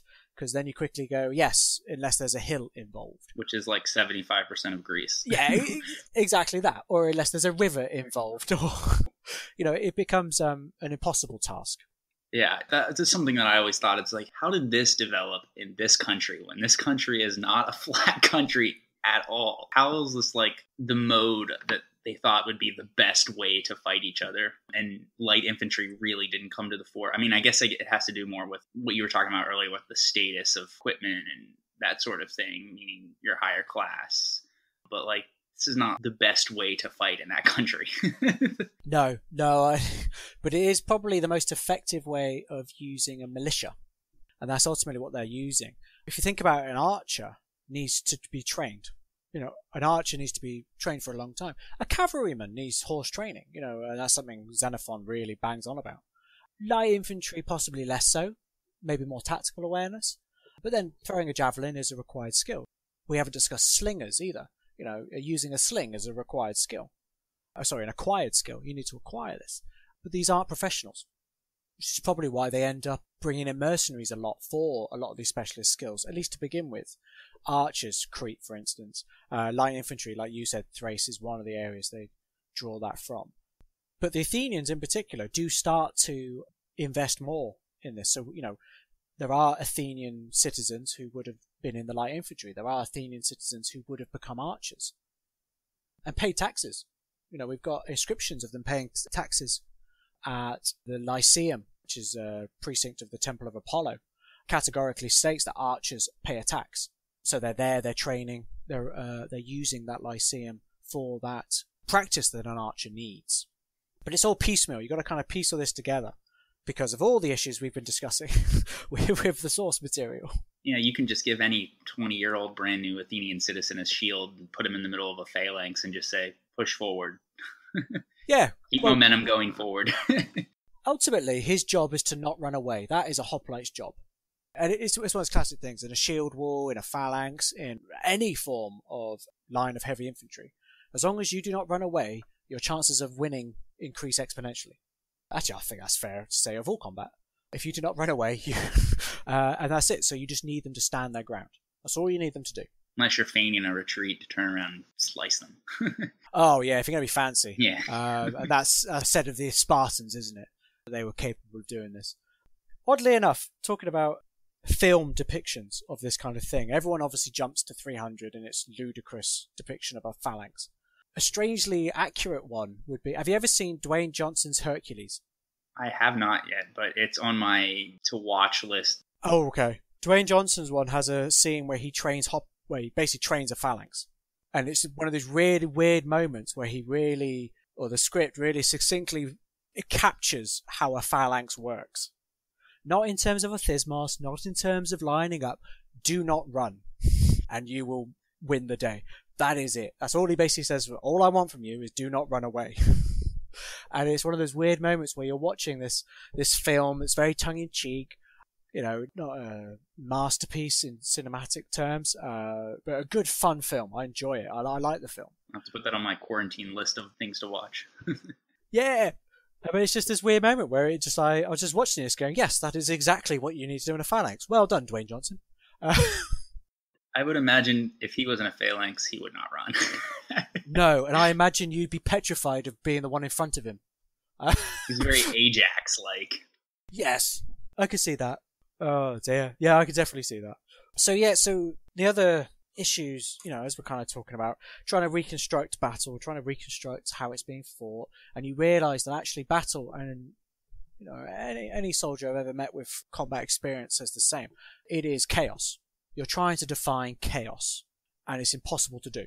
So, we start to buy into ideologies, whether it's Athenian ideology, the hoplite reigns supreme, whether it's Spartan ideology, the Spartans reign supreme, whether it's even modern ideology. So, there's the traditional view, this old, dare I say, old-fashioned view now of hoplite warfare. Phalanx, othysmos, hoplite being the middle-class farmer. None of this light infantry and running away and coming back and hit and run, and none of that. That's all tied up in ideology, modern ideology. There is, of course, the famous book, The Western Way of War, in which the author literally says, this is the honourable way of fighting. The Greeks do it the honourable way, the right way, and it's the evil Eastern people who do it this dirty way. And, to this trickery, deceit, distance, range, there's no honour, there's no, what the Greeks might call agon, that competition. It's that school of thought, I know what book you're talking about, I've read it, and similar authors that predominantly influenced my view of Greek warfare before I started the podcast, and that's kind of how my initial episode is kind of pushed through, which is why I kind of want to update it. No, it's completely understandable, and they are still the dominant names. but their views are being challenged more and more. And in particular, the Western Way of War really exposed just how ideologically driven this model was. And, it's really getting caught up in it. So, the Greeks are not just heavy infantry militia just trying to survive. Now they are doing it the right way, the proper way. This is the foundation of European identity, of Western identity, Western warfare. And you kind of one, that's just not an acceptable model to be using. And two, actually, does the evidence say that at all? To which the answer is no. We see at Sphacteria guerrilla tactics. We see the Aetolians using what we might call guerrilla tactics. Demosthenes masters it. Iphicrates masters it. We see deceit. We see traps. So we talked about Marathon as being the first battle that you can kind of try and piece together. Really, the first battle you can reconstruct is Olpai, which is in the Archidamian War, which is a Greek force against a Greek force. And it's the first real Greek versus Greek battle we can reconstruct, we can put together, and it describes an ambush. An ambush is planned. So you have, in this apparently non-deceitful form of warfare, who don't do hit and run and don't do trickery, the very first battle we can reconstruct says yes they do. And they're pretty good at it too. So it's not just ancient ideology we need to be wary of when reconstructing this. We've got to be really careful of our own and, the ones that we've absorbed. Because you're right, you've started in quite traditional academic work. I did the same over here. I was strongly influenced by Paul Cartledge, who's a great writer, absolutely brilliant writer, but quite traditional in his views on Greek warfare. And then, as you say, you start to get exposed to more and more of the debate and how it's changing. And it certainly is changing. I find it a bit ironic that the two authors that we're mainly speaking about, they've done a lot of scholarship on the Peloponnesian War, and yet they've completely, which is where did you not understand what you were working on? Did you not read the battles? Did you just ignore that evidence? I must admit, one of the reasons I wrote my first book was, one, so that I made sure I had read every single battle narrative before I then started to talk about Greek warfare. Because I started to notice, don't get me wrong, not the top-end academics in this field. Of course, they know these battles inside out. But sort of people who talk about warfare but isn't quite their specialism clearly hadn't read all the battles and just go to other scholarship. And you could see that. And I started to notice it more and more, and I found myself falling into that trap. So you just go sit, read Thucydides, read Xenophon, flick through Herodotus, and see and just see what at least the source material tells us about Greek battle. And then you realize it is absolute chaos and innovative and adaptable and not revolutionary. This is the thing everyone likes to throw. I've talked about this a couple of times. Iphicrates, revolutionary. Epaminondas, the Theban general, great innovator who does nothing new. If you actually look at all the other battles, he does nothing new. But we like to have, like we were talking about with the flamethrower, we like to have an originator, don't we? We like to have that person who taught everyone else. The Greeks like that especially too. They love their origin. Yeah, they do. Have you heard the tradition through Plutarch that Philip II learned everything he knew from Epaminondas? There's a tradition that he was kidnapped, or that's not true, exchanged as a ransom prisoner, so to speak, and lived in Thebes for a small amount of time. And that's where he learned how to fight properly, and then went back to Macedon and then revolutionized Macedonian warfare. It's sort of tapping into this tradition. We need an explanation, and that explanation needs to be one person or, one area. So, he must have got it from Thebes. Because, of course, it has to come from somewhere. It has to be like a divine inspiration. It can't just be like a long evolution of building upon. Yeah, it's the thing, isn't it? The idea of evolution, the idea of trial and error, the idea of things just kind of changing as they go on. Lots of different factors. This is boring. People don't like this. And it's too multifaceted. The more multifaceted you make an explanation, the harder it is to believe. Back to what you said, though, about how most of the Peloponnesian War was innovative in their strategies. It's kind of what you want from a commander. Well, you want him to be able to lead, and you want innovation when it calls for it. Yeah, so it's that's exactly what the Greeks did, but yet we have this idea that they fought one monolithic way and their commanders didn't really have much of a role. It was the hoplite citizens who just did everything the way they were supposed to. It was who was tougher, basically. Yeah, that's exactly it. It's not necessarily the case, because everybody flees. At least one side flees in every battle. Yeah, that's exactly it, isn't it? I mean, over here, the analogy in the old English or sort of European scholarship was one of the sport rugby. So in rugby, you've got the scrum, which is the coming together of the front lines to the forward lines. I guess you kind of have it in American football, but not as regimented. And, you know, it's the idea of sportsmanship, of just courage and strength and it explains the low death counts because, you know, they're not there to kill people, they're there to just show superiority. But, you know, as we pointed out, that is very easy to present if you ignore the cavalry and you ignore the rout afterwards and the light infantry going around killing everyone. And, you know, but, you know, it's this kind of not professional, gentlemanly conduct. You know, whenever I read this, I imagine that this should be written by like a sort of a turn of the 20th century English vicar. Just talking about, you know, the right way of doing things. The expression over here is, it's just not cricket to do otherwise. Oh, so you said like the gentlemanly conduct of war. And it made me think of like, I hear a lot about like Thucydides. He's like this philosophical gentleman's way of conducting war. A lot of people talk about it like that, not academics, but just people in general, like this is like a higher way of like how war and diplomacy should be done, especially now in modern times when Thucydides is all the rage again, apparently. But anyway, but it's just like, do you guys actually read Thucydides? It's pretty brutal and not quote unquote gentleman-like. His descriptions are pretty. He talks quite a bit about the psychological effect of the warfare. Yeah, it's not this what you should aspire it to be. He's actually pointing a light on the brutality of quote unquote civilized people in a long war. Yeah, this is the immediate problem when we start to project ourselves into the past. So, you know, the Athenians are like us. Thucydides is doing it the right way, just like the way we think is the right way. You then have to ignore the social context and the military context in which he's writing and what he's writing about. And you're absolutely right. Greek warfare is horrifically brutal. This is not a nice experience at all. It is tiring. I wouldn't want to be stuck in a phalanx with 100 people and you can't go anywhere. You do not want to be stuck in a phalanx. I've always assumed the worst rank to be in would probably be about the third rank. Because you can't really do anything, but you also can't run away.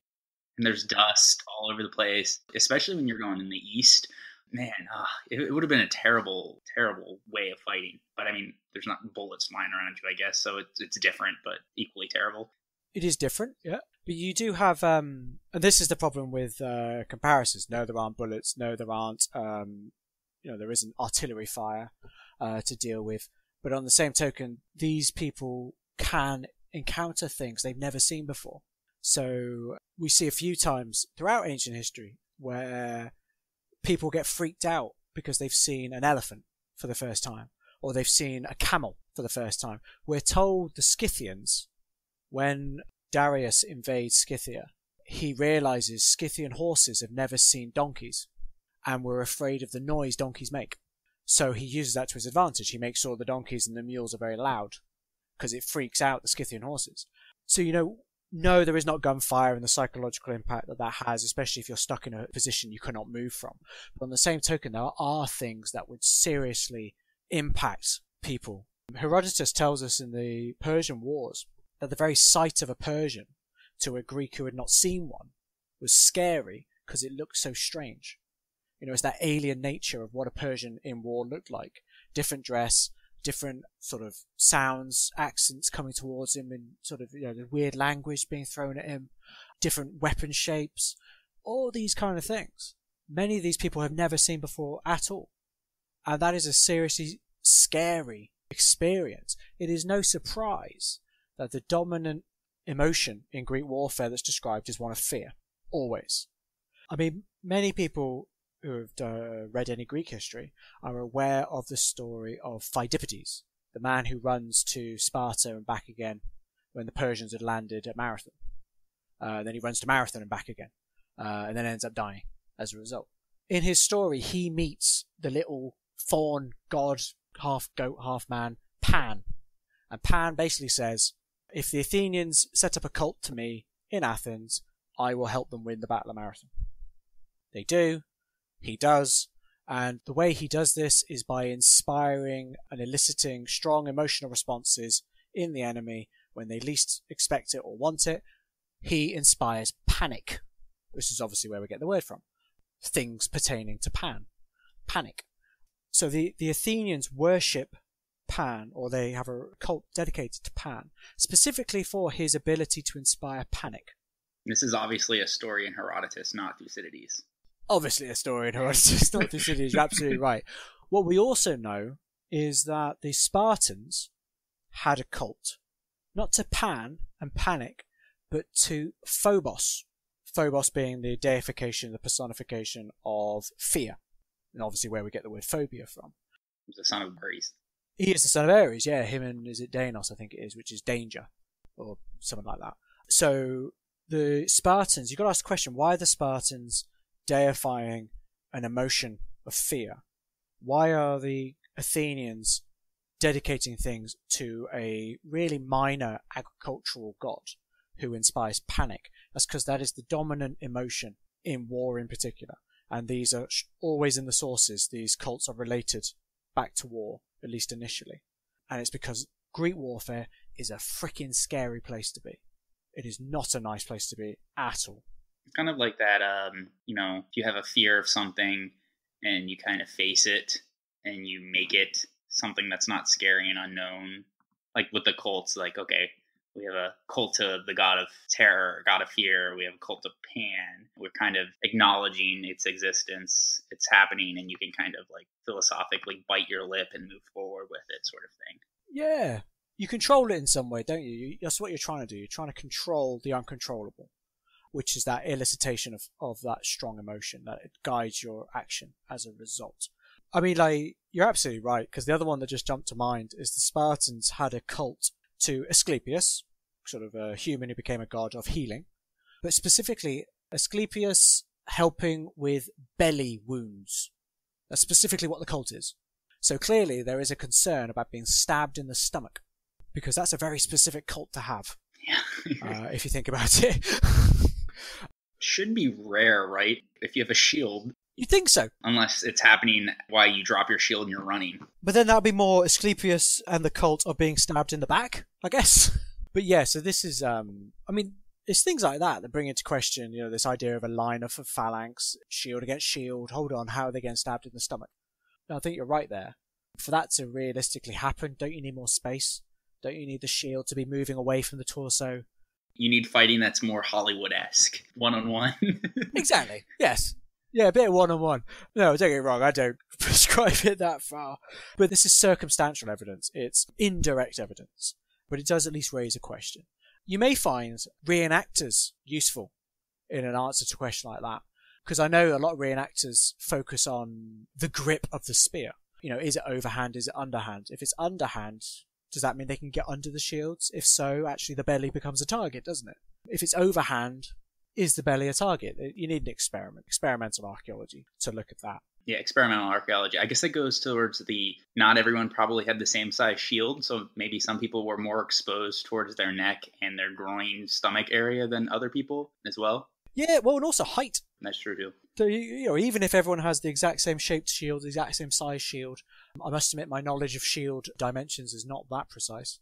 But even just height, enough of a height deviation, someone who's, 5'10", pretty tall, against someone who's pretty short at 5'2", there's immediate disparity there, isn't there? I think it's a valid point. And human anatomy too. Some people might just have longer torsos and shorter legs. Oh yeah. That sort of thing. Yeah, that's fair. It is quite. I've never considered that, ever.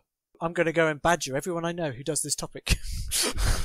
Let's see what they say. I'm useful. So the dominant emotion is always fear. It's not one of pride. It's not one of glory. It's one of fear. Glory and pride comes afterwards. You've got ample evidence. Thucydides gives us ample evidence, but there's also lines in people like Pindar, the poet. He gives us expressions of it in the same way, which is that anyone who's experienced war does not go looking for it again. And Thucydides says this again a couple of times, specifically during the debate for the Sicilian expedition, where Nicias calls upon the elder members of the community to vote properly because the young have not experienced war. specifically battle. They have not experienced battle before, most of them. So they're looking for the glory, which is the ideology, which is the big funeral for the war dead. It's the great monument. Oh, I want to be just like him. It's the heroism that comes after war. But it is explicitly said more than once, if you have experience of combat, you do not go looking for combat again. You do not just jump into it for the fun, because it is not a nice experience. Unless you're a mercenary. Unless you're a mercenary, which is completely different. And mercenaries train. That's true. It's kind of notable that the best examples we have of military formations, military movements, military maneuvers, tactics, is Xenophon's Anabasis and an entirely mercenary army. And if most TV shows and movies are from historical periods are correct, most mercenaries drink quite a bit too, so they have blunted their senses. Yeah. Yes. Yeah, we do. Well, and of course, the Spartans are supposed to have drunk before battle a couple of times as well, but always to lose. So there's obviously a moral story going on there. But yeah. I mean, I imagine if I was going to fight in a phalanx, I would want a little bit of alcohol in my system. Yeah, a bit of Dutch courage, to get you in there. Absolutely. Yeah, I think there's some validity to that. Absolutely. That wine, we're not going to dilute it quite as much. Yeah. So the other element of the experience of war that's always worth dwelling on is not only fear, but it is when things go wrong. So a lot of narratives, especially popular narratives, focus on the winner, and they don't really focus on the loser of a battle. The one probable exception to this is the Sicilian expedition, because Thucydides is obviously building this entire story to talk about how bad democracy actually is in practice and how terribly this entire expedition went. He's making a lot of political points when he's telling us this story. But like you mentioned, when they actually are in retreat, so they're trying to get out, he describes in real detail just how horrific their fighting retreat is, to the point where they are finally stopped. Many of them killed, the rest taken as captives. The interesting, for me, because of my work on the war dead, the most interesting part of that is the reaction to having to leave behind the dead. This is where Thucydides describes the tears, and he describes the wailing and the crying of people, and basically friends begging other people to help them carry their dead friend so that they can be given proper rites. To the Greeks, to the Athenians in particular, but to the Greeks in total, proper funerary rites were paramount, especially in warfare. In all areas of life, but especially in warfare. You had to give the dead the respect they were due. To leave them on the field was an awful thing to do. We know after the naval battle of Arginusae, the Athenians put on trial and kill their commanders because they did not return all of the war dead. That is how serious a crime this is to the Athenians in particular. I always wondered that about naval battles, people who died and just fluttered to the sea. Did they consider that to be a proper burial if they fell to the bottom of the ocean, or are those people going to be just wandering sticks for the rest of their lives? That's a really good question. The Athenians had a system that dealt with that. So the Athenians, for their war dead, they had this big funeral. So the idea was that you burnt your war dead on the battlefield and brought home the cremains. That's the burnt bone that's left. Because, of course, I don't know how much you know about burning human bodies, but human bodies don't produce ash. They produce little shards of bone. That's what you get. So they transport that home. That's the idea. Logistically, it'd just be easier than carrying all the bodies back to be buried. Oh, absolutely. Especially if you're on campaign for a year or whatever. Yeah. Well, it's a logistical nightmare in its own right. I've actually written on the logistics of doing this. So there is a lot of weight involved, there's a lot of space involved. But you're right, it's much easier than carrying bodies. So you bring home the cremains. They go into 10 coffins, tribal coffins. And the Athenian military system is based on the 10 tribes. So you're buried in your tribal coffin. So that's the idea, that's the dream. That's the ideology. The state pays for all of this because you have died for the state. You are now a hero of Athens. During that burial, they bury an 11th item. So you've got the 10 coffins and you've got an 11th item, which is a funeral bed that has been made up as if there's a body in it, but there isn't a body in it. It's empty. So we have an empty bed, a funeral bed. that is also buried alongside everything else. And we are told by Thucydides explicitly that bed is for all those that could not be returned. And it is usually assumed, I think, probably rightly, that that refers to those most likely those that died at sea, because you cannot retrieve the dead from the sea. It's just a logistical nightmare. And so the symbolic burial of an empty bed is an important ideological marker for the Athenians for this reason. And is to this day. I mean, this is the reason why we have cenotaphs, meaning empty tomb. That's a reconstruction of the Athenian idea. It's the reason why we have the burial of the unknown warrior. So again, that symbolic burial of those that died that could not be brought back, or those that died and could not all be given the right honours for whatever reason. I know you've got yours in the US, we've got ours here, France, Australia, New Zealand. Not every country in the world, but the majority of countries in the world have a burial of the unknown warrior. And that all stems from the Athenian practice of burying this empty bed for this ritual symbolism. I know at Marathon they buried them on spot. Is that the only occasion on the Greek historical record where they did that and they didn't cremate them and bring them back, that we know of at least? This is kind of what Thucydides suggests, but it's one of those we just don't have enough detail. It is assumed that the funeral as we understand it probably didn't come into full fruition until maybe the mid-5th century. But we know inscriptions of the war dead had gone up slightly earlier. We know, bits of the funeral may have existed before, but that's where we're in the murky area of Herodotus and a very large gap in our knowledge, which is kind of the second quarter of the 5th century as you enter the middle of it. We have very little evidence for this. That's reliable. There's a lot of Plutarch to guide you. And that this is when these ideas are properly being fermented. So, yes, they are buried at Marathon. Of course, you have the mound put up. And the Athenians certainly later described this as the exception. What happened before? It's kind of anyone's guess, really. Although saying that, I've got a friend, Dr. Cesare Kucevic, who is working literally on this question. So perhaps he'll answer it for us in a few years' time. I'll keep a lookout on it. Did you want to talk about, you said you're working on a new project about, did you want to mention it specifically instead of generally? You're writing a new book on the experience of war?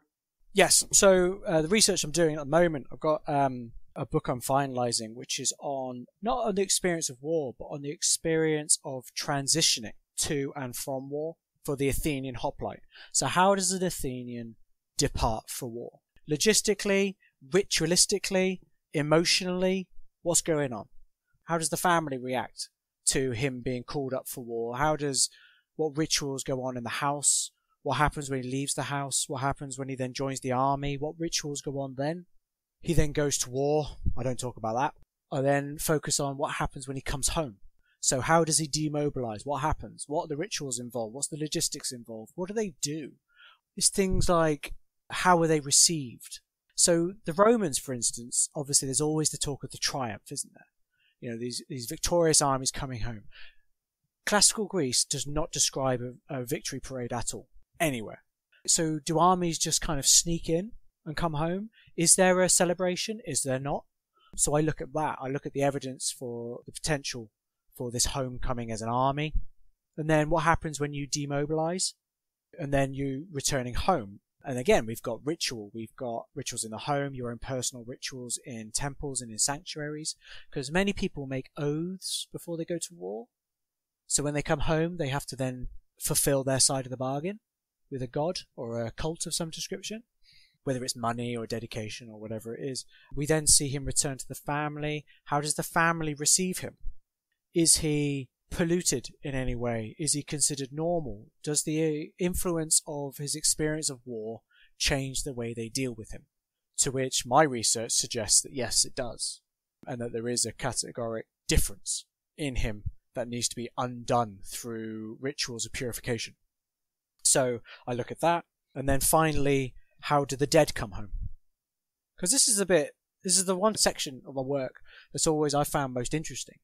Because if you look any period of history and you see work on homecoming in war, whether it's with sociology, psychology, or just military history, homecoming of war, it's always with living people. No one ever asks the question about dead people. How do the dead come home? And in Athens, because they repatriate their dead, this becomes a really interesting question. So I look at the logistics, I look at the state control of the dead. So actually the family never gets control of their dead family member again. They don't even get his memory to control. The state controls his memory. They put up inscriptions about him. They're the ones who deliver his eulogy. Family don't get to do that. So you're looking at like a lot of inscriptions from the Kerameikos for your work, I take it? Yeah, absolutely. Because by the turn of the 4th century, there's actually almost a conflict of memory in war. So we see people start to erect private memorials to people that died in state-sanctioned combat. So names like Dikeleos, for instance, who's a very famous example, he's a cavalryman. We know he appears on a casualty list, an authorized Athenian casualty list. He's there, we've got it, we can see it. But we also know that his family erected a memorial to him, which kind of brings into question, did the family want to take control of that memory again? Do they want to make sure that he's remembered for all the right reasons, all the reasons they want him to be remembered for? So there's this really interesting tension between domestic and military ideology around war. And we see it not in like Thucydides' narratives. We don't see it in Xenophon's narratives. We see it in transitions of departure, transitions for homecoming. That's when someone, the hoplite, doesn't fit. And when he doesn't fit for a moment, because he's neither domestic nor military as he's departing, and as he's coming home, he's no longer militarily active, but he hasn't yet entered the house. He's in this transitionary phase. He doesn't fit. And then that's when we see the true or a truer portrayal of Athenian thoughts on war, on the experience of combat, and on the experience of the hoplite. And in particular, the female voice, which I don't know if you've ever noticed, Thucydides never has a speaking female. So, he's a brilliant source, but he does not help in a lot of areas. So yeah, so that's the work I'm just finishing off at the moment. I'm hoping to get that out by next year that looks at these transitions and looks at a more nuanced experience of war as a result. That sounds fascinating. I'm actually very looking forward to that. I am not actually, even though I am in the military, I actually am not as interested in like the vicissitudes of battle as I am about like the diplomatic movings towards battle and the consequences and effects of a battle. Yeah. That is like a higher up perspective. This will be like a lower down perspective, if that makes sense. So this will be fall like exactly my interest. Not that I don't enjoy learning about battles. That's all right. About battles, but I've always been more fascinated by how battles come about and the consequences of them, more so than like these were maneuvered this way, and this happened this way, and that sort of thing. And the terrain affected it this way. I'd make a terrible reenactor.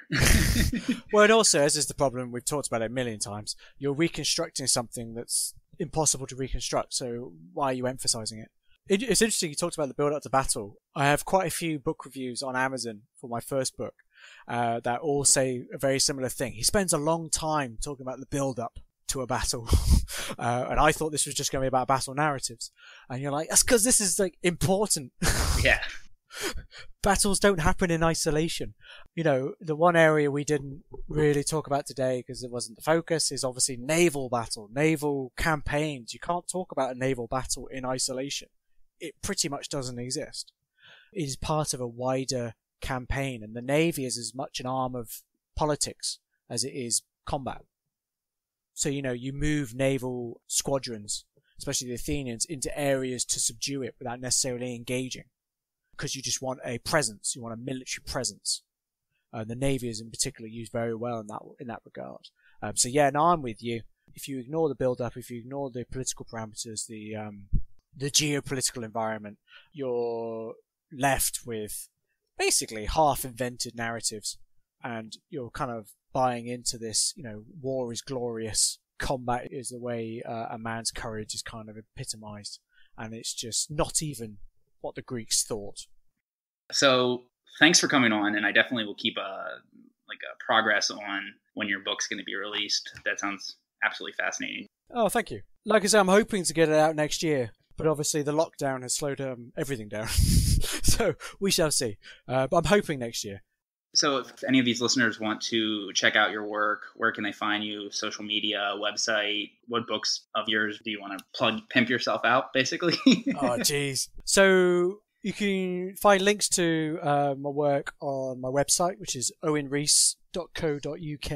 And that has links to the two books, Great Battles of the Classical Greek World and Great Naval Battles of the Ancient Greek World. I also keep on there an update on my academic work. So, journal articles. I've got a journal article coming out later this year that looks at dogs and the use of dogs in Greek warfare. Oh, dogs? Oh, dogs, wow. Yeah. We didn't get to talk about dogs. Yeah. So, yeah, if you ever want another chat about dogs, you let me know. But, yeah, I've got work out on tattoos. I've got work out on ancient history of tattoos. I've got other work out on the Wardo, things like that. Those are articles or are they books? Those are articles that I try and make available. Officially, I can't, but let's be honest, if I get a very nice email, you'd be amazed what I'll send you. I also am on Twitter as well. You can find me on there very easily. What is the handle on Twitter? Oh, God, I never searched myself. I think it's at Rees History. I'll put it in the show notes for the people. Yeah, put it up in the notes to find me. Or else you could usually find me commenting on one of your Twitter posts. So I'll be around there as well. Awesome. So yeah, no, thank you very much for having me on. I really appreciate it. Yeah, this was fascinating. This is the highlight of my week so far in quarantine. Oh, well, I'm glad to hear that. I'm glad to hear that. What day are we on? No, I am glad to hear that. It's certainly. I must admit, I wanted to use this to kind of invoke enthusiasm my end because of the quarantine, and I've got a lot of homeschooling going on. It's quite hard to get stuck back into work, especially research, and it has done that. It has certainly done that. I've got fired up. So thank you for that.